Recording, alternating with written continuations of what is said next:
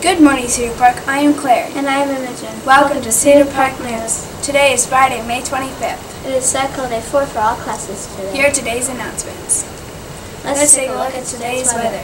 The high for today will be 88 degrees. And the low will be 66 degrees. There might be rain. So what's for lunch? Listen closely, Mr. Harrell says class here is today's lunch.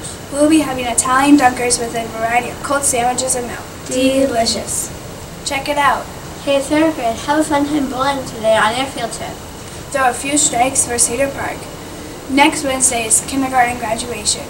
Great job this year, kindergartners, and we can't wait to see you in first grade next year. Sports. Our Minnesota Twins have beat the Detroit Tigers this week with some great pitching by Lance Lynn. The Twins travel this weekend to Seattle. Good luck.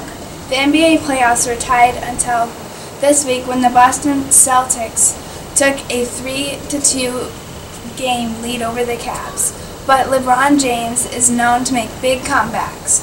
Also, the Warriors have taken a lead over Houston Rockets.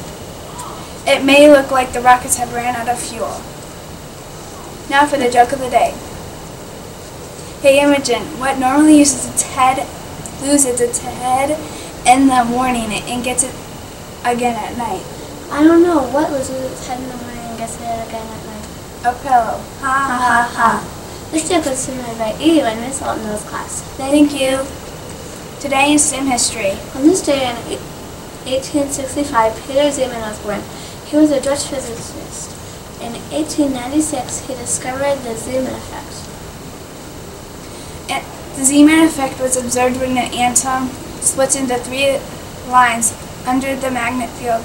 Spectrum lines are often used to identify atoms and molecules. Holy moly, that's awesome. Thanks, Mr. Zeeman.